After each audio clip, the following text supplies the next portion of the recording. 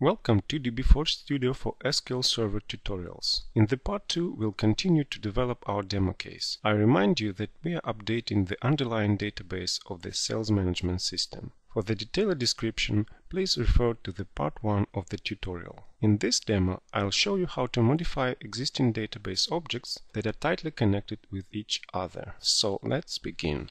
After creating the discount table, I want to connect my products with discounts. Thus, I need to add a column to the product table so that I can connect the tables with a foreign key. I'll add discount ID column and I want it after list price column. I hit script changes instead of database to show you some tricky stuff here. You see it's a long script. And actually, we are creating the table anew here, because normally you can't alter the table and insert a column in the middle. Notice that we preserve the data in a temporary table here.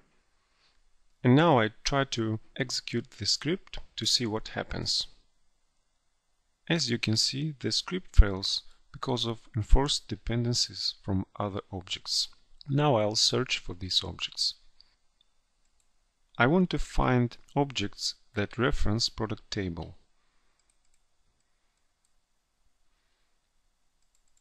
Let's see what we've got. Here is the product table itself. We'll skip it. There it is. The first dependency is a foreign key. Let's drop it. And here is the second dependency. It's a schema bound view.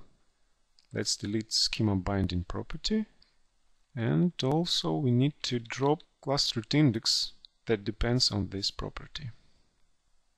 Okay, that's fine. Now we can save the product table.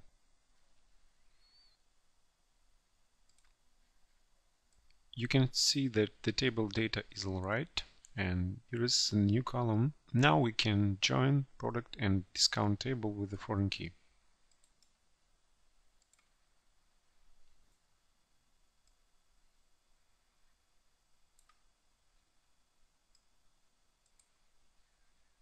Okay.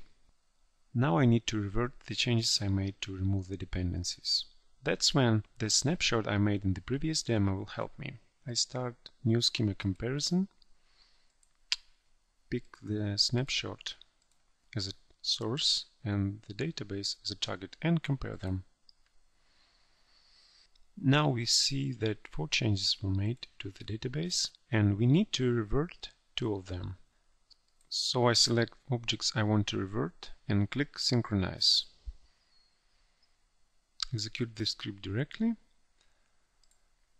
I won't do the backup. Synchronize. Okay.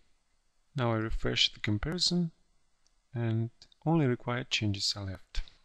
That's it for part 2. In the part 3 of the tutorial, we'll create a stored function with some business logic and debug it. Thank you for watching.